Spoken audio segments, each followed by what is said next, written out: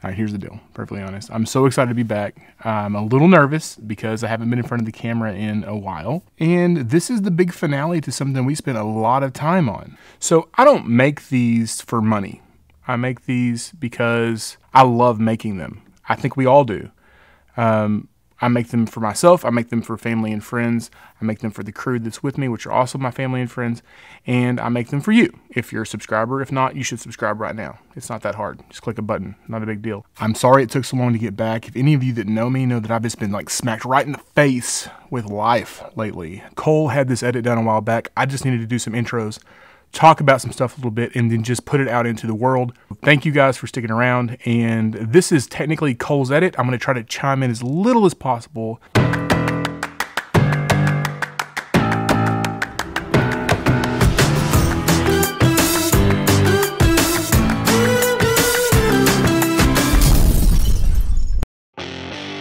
So the time had finally come.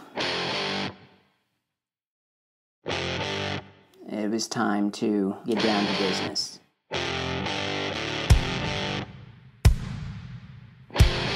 To make a shot or not.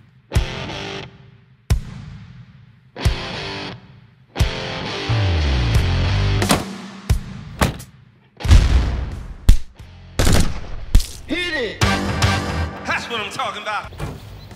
I've heard the stories of Production Day Rob. They are true. I'm moving. Oh, did you? My question is, where's your camera? In the car. Thank you.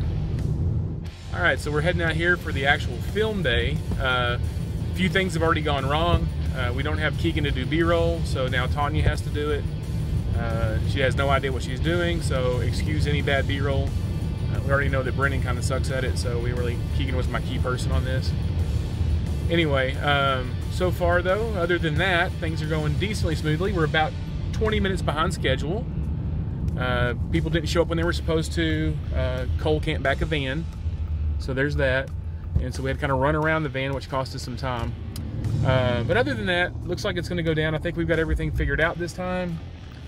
If we can just get there anytime soon, it would sure help. I was hoping to start with plenty of daylight. For whatever reason, we're running out of daylight very quickly. Keegan pulled out thorns in her shoes last time that were probably 3 inches long. I really don't want anybody to get hurt out here, so I want to try to get out here and scope the place early enough so that we can clear any debris, make sure that we're going to try to hide the equipment and generators, make sure that we're in the brush, there's no snakes out there. We just basically, just to be safe, we need to do it in daylight.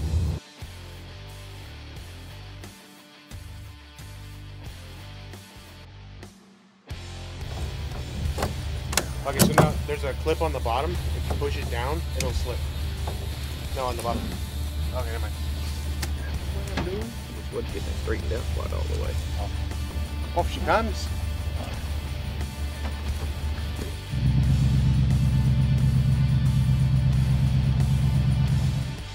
This time, before we go out there, we have to make a couple of changes. As some of our viewers may have noticed if they had a good eye, in the shot, which I was completely oblivious to, and Rob was too. We noticed during the practice footage when we were looking at the real shot that there was actually a tilt up in the final seconds of the shot, so we hadn't prepared for that. So that was a last second change that we then had to prepare for, which means we had to switch out tripods too, because the tripod that we had couldn't hold up the cinema lens in a movement like that. So we needed a heavier duty tripod to make the shot happen. But I practiced with it and I feel very confident in my abilities to use it. Yeah. I don't think I can.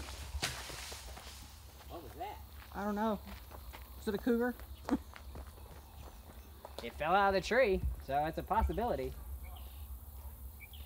That was not me throwing rocks this time. I know, that was large.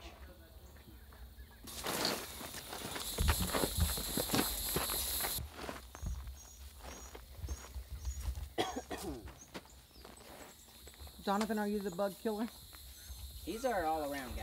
He's just what he is. Bob's had a 2x6. Easy now, easy.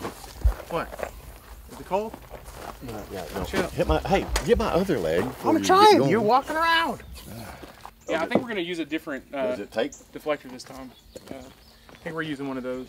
Oh, oh yeah. We're gonna try them out here in a little bit. Yeah, they said that last time it left a halo with that one. Yeah. It needs to be something soft. So they decided to do something softer. So we just brought a bunch of different ones and so we could try them out and see what works. Chokes that way. Okay. And then you pull the rope.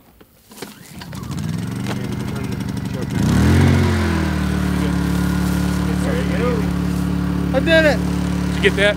All right, good. We'll add it in. This seems to be going suspiciously smooth, because it looks as if we have a lighting setup, we have a generator setup, we have a fog machine setup presumably, and we have the camera getting set up at the moment when we are not even in sunset. So it looks like it's going to go somewhat smoothly, but that can easily change because filmmaking is a very fickle creature.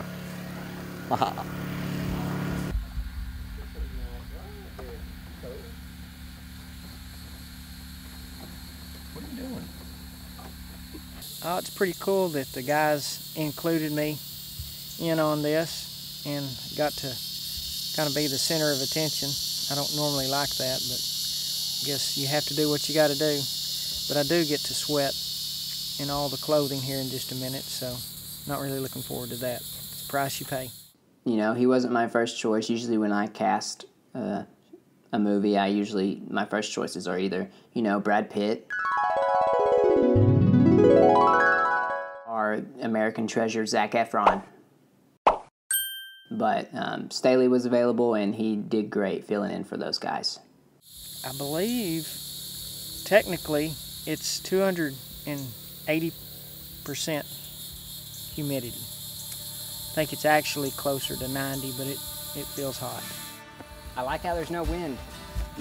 It's very No, handy. I mean it sucks when you're sitting in this swamp, but Yeah, but you're used to that. yeah, I'm used to the swamp apparently. So I'm sure. But anyway.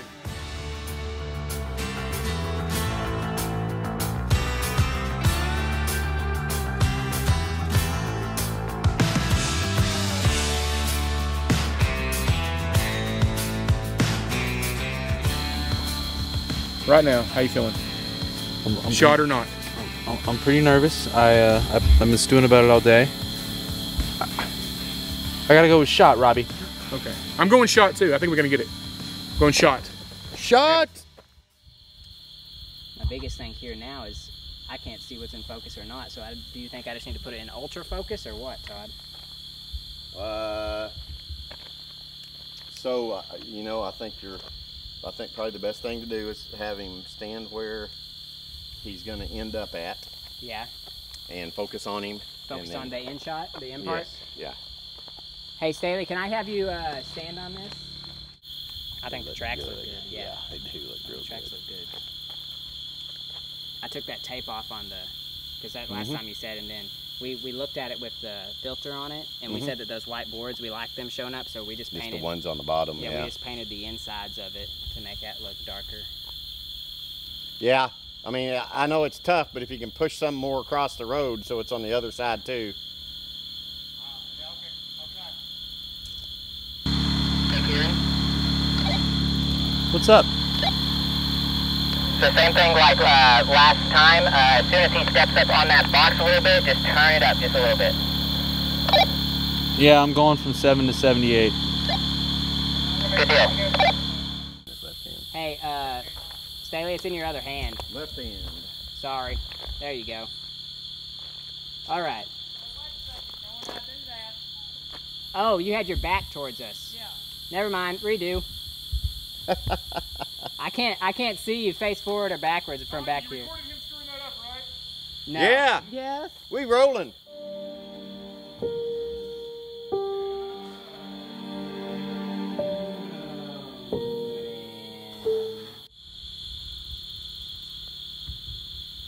Action.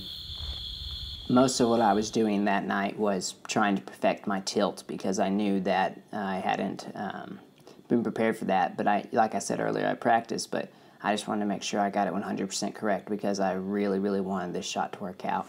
After all the work we put into it and everything that went into it, I just really, really wanted this shot to work out. So that tilt was very important to me, but I think I got it very well. So basically the deal of this entire shot is that Donovan and I are carrying everyone else right now. and then Staley's probably next. But other than that, they couldn't do without us. So yeah, I don't know. I feel like Staley's probably #1, and we're at 2 and 3. I don't know. He's performed that move pretty much flawless every single time. Props to Staley. We had Donovan and Rob and out there fanning the fog with foam core boards and different things to make the fog rise up. But I think the fog was one of the main keys to making the shot look really, really good. I'm not. I go longer than Donovan does usually every time. It's endurance. About 4th or 5th take, it is going perfect. The fog is everywhere it needs to be. Staley's doing an awesome job on the walk up, and about the time he gets up there to step on the box. Action!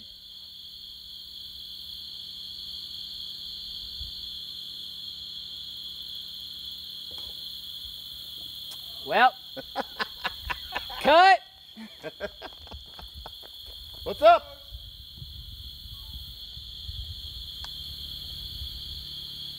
Is everything all good down there, Kieran?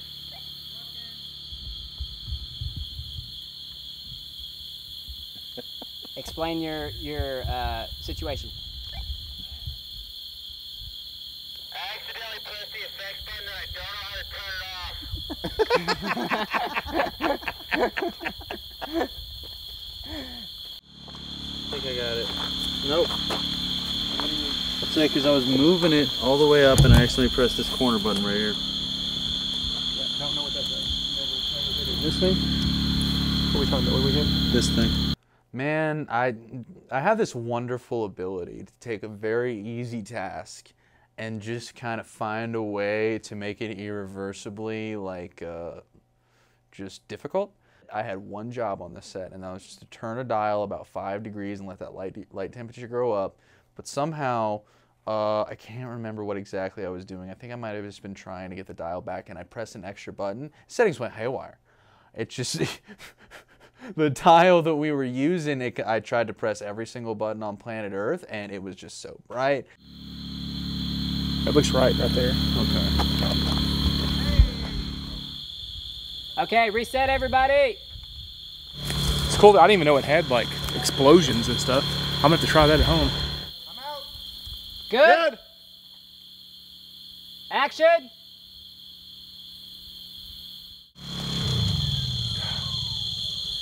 I think we're all done. Well, we didn't get that one, unfortunately. That might have been our best one. Well, we better have it. We shouldn't have left it running earlier. Of course, I think was it Kieran that was supposed to be doing the generator? I don't know, but.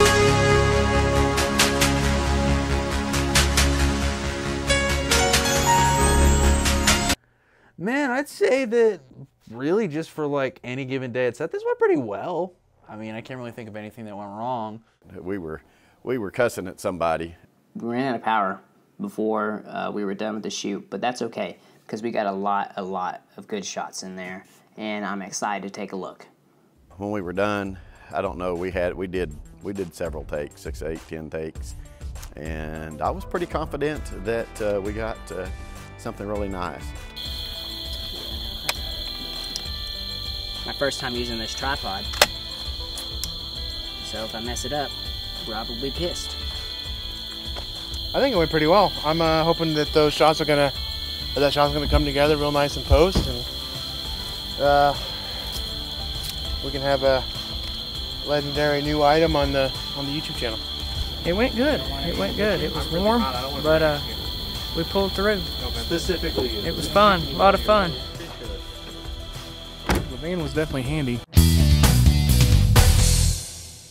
When editing this shot, to get it as close to the original as possible, we had to, do some color correcting and stuff like that.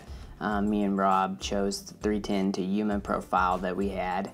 It's not the exact color profile of the Assassination of Jesse James, but it looks really, really similar, and we're very, very happy with what we got.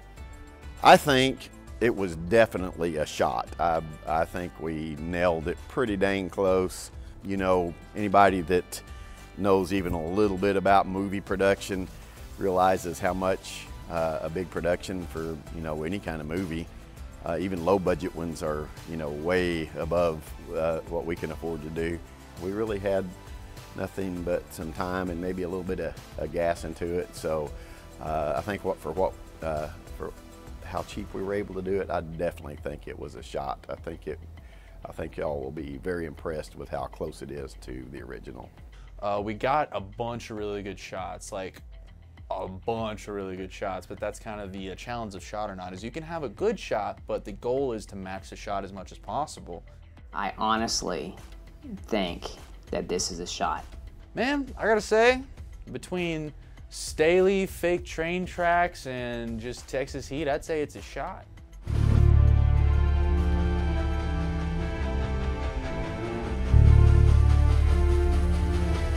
I do not think that I am anywhere near the capabilities of Roger Deakins, but I definitely think that we have a good shot in our hands. I definitely want to thank all my crew. I could not have done this without them. They were all great, and I am very appreciative of the work they put into this and the work they're going to put in going forward. We have a good team. Everything's going to work out. Shot or Not, it's got a bright future. Oh man, that's a really good picture of the crew. Wow, it looks nice. Seems like there's somebody missing. Hey Cole, did you invite Zach? Who's Zach? Oh no. Oh! Mad. I don't know why I'd be mad. People forget about me all the time. I'm fine.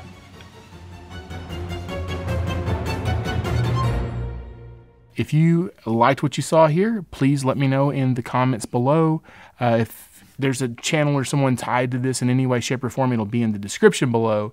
And I hope you enjoyed. And until next time, I don't know what's coming up next. Studio's almost done, so ready for some random things. I have no idea where I'm going with this channel at this point in time. I just know that I love making videos, I love entertaining, and I love being entertained. And so until next time, see ya.